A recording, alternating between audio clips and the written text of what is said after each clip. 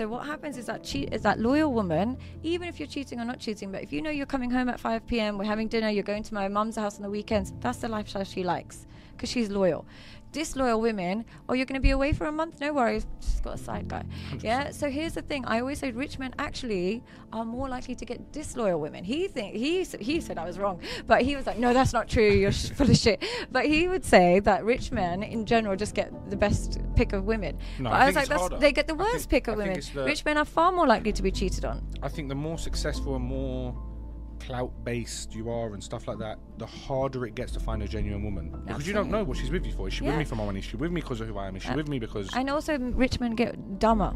They are so stupid when it comes to choosing women because they don't have the time to do the vetting process properly.